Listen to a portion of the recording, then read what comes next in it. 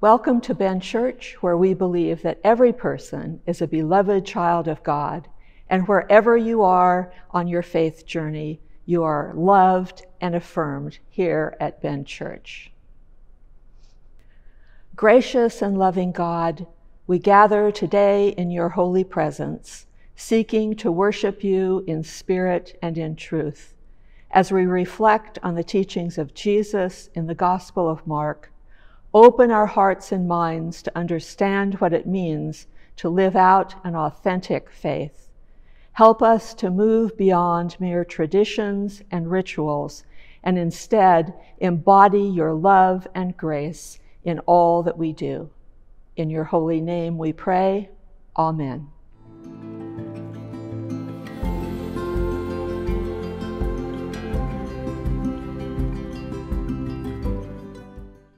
Please join me in the prayer for illumination. Gracious God, as we turn to your word, may your Spirit rest upon us. Help us to be steadfast in our hearing, in our speaking, in our believing, and in our living. Amen. Our scripture reading this morning comes from the Gospel of Mark, chapter 7. I'll be reading verses 1 through 8, 4 through 15, and 21 through 23. Now when the Pharisees and some of the scribes who had come from Jerusalem gathered around him, they noticed that some of his disciples were eating with defiled hands, that is, without washing them. For the Pharisees and all the Jews do not eat unless they thoroughly wash their hands, thus observing the tradition of the elders. And they do not eat anything from the market unless they wash. And there are also many other traditions that they observe, the washing of cups and pots and bronze kettles and beds. So the Pharisees and the scribes asked him, "Why do your disciples not walk according to the tradition of the elders, but eat with defiled hands?" He said to them, "Isaiah prophesied rightly about you hypocrites. As it is written, these people honor me with their lips, but their hearts are far from me. In vain do they worship me, teaching human precepts as doctrines. You abandon the commandment of God and hold to human tradition." Then he called the crowd again and said to them, "Listen to me, all of you, and understand. There is nothing outside a person that by going in can defile, but the things that come out are what defile. For it is from within, from the human heart, that evil intentions come: sexual immorality, theft, murder, adultery, avarice, wickedness, deceit, debauchery, envy, slander, pride, and folly. All these evil things come from within, and they defile a person." Holy wisdom, holy word. Thanks be to God.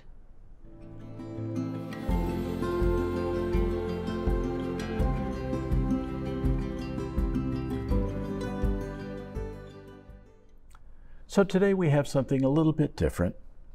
We have an online homily that's different than what the sermon is and is being given by Pastor Jackie. Summer schedules and commitments meant that we couldn't record Pastor Jackie in time to get this video prepared. So it falls on me to provide a few words for this online service. And for that, I'm grateful, and I'm grateful that you're here watching it. And I want to take just a few minutes to reflect on our summer series of Radical Resilience. This summer, we have heard some very powerful personal stories. And I know there are many other stories that can be told from throughout this community by almost all of us. For me, three themes emerged from the series: faith, family, and friends, the 3 F's. As someone once said, it takes a village. Resilience is a shared journey. We cannot expect to do this alone. And no matter the pain we experience, that pain can build a strong wall all around us, and it can separate us. So let's talk about that pain and how these stories have shown us a path around the wall. First, we can turn to our Bibles, and there are many examples of resilience within our Bibles. We have Job's journey of immense suffering. We have Jesus' time in the desert and the temptations he faced. And we have Paul's perseverance and resilience throughout his ongoing persecutions. So as Jesus showed us, resilience is a series of choices. Imagine if he had taken the easy path that he was presented. But resilience isn't easy. It can seem unnatural.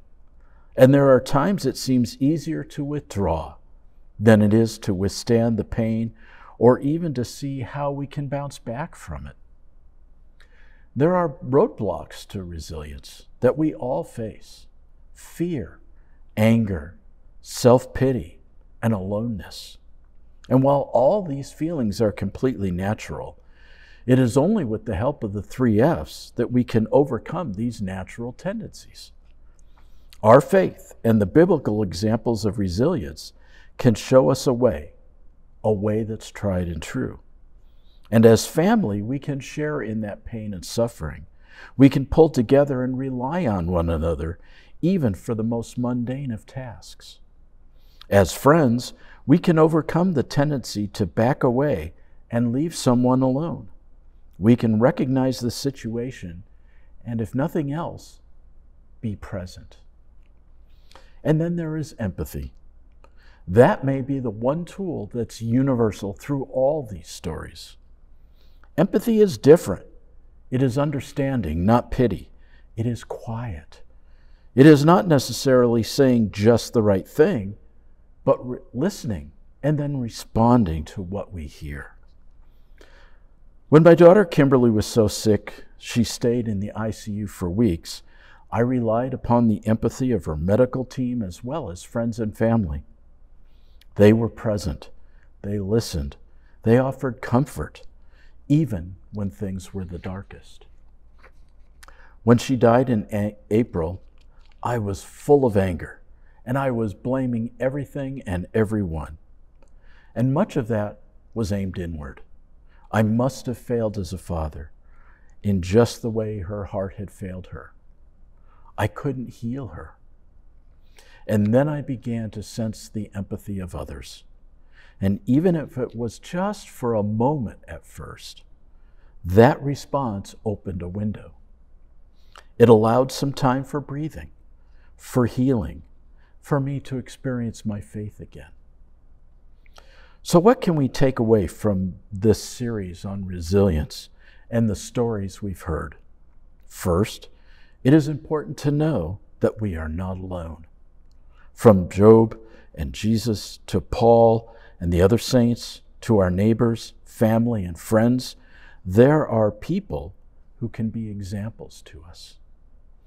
If we are the ones going through it, we can hold our faith, family, and friends close.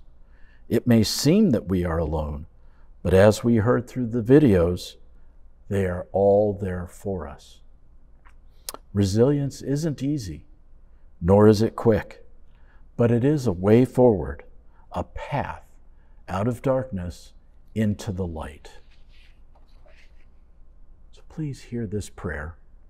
Heavenly Father, as we conclude this time of reflection, we come before you with grateful hearts.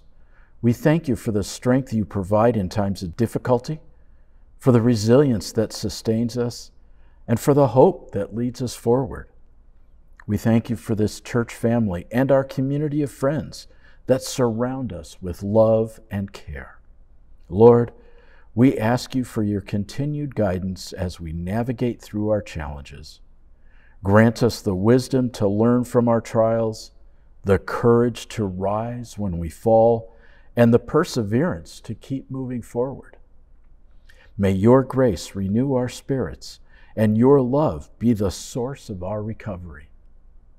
Help us to trust in your plan, even when that path is unclear, Strengthen our faith so we may find peace in your promises and comfort in your presence. We lift up those who are weary and burdened, asking that you surround them with your healing touch. Restore their minds, bodies, and soul, and remind them that in you there is always hope.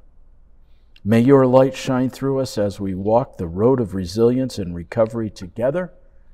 In Jesus' name we pray. Amen.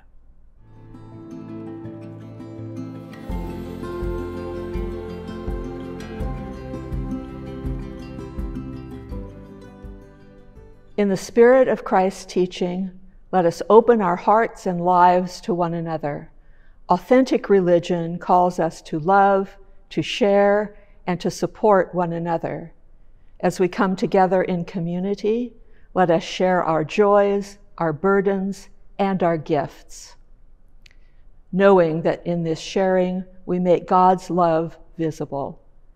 We come ready to give and receive, to support and be supported as the body of Christ. There are many ways we may share. For online giving, you may scan the QR code for direct access to church giving, or text GIVE, G-I-V-E, to the number provided. You may also mail a check to our secure mailbox here at the church. Please join with me as we give thanks for the gifts we will receive this week. Generous God, you have blessed us with so much. We are thankful for the offerings we will receive this week. May these gifts be used to further your kingdom, bringing justice, mercy, and love to a world in need. In Jesus' name we pray. Amen.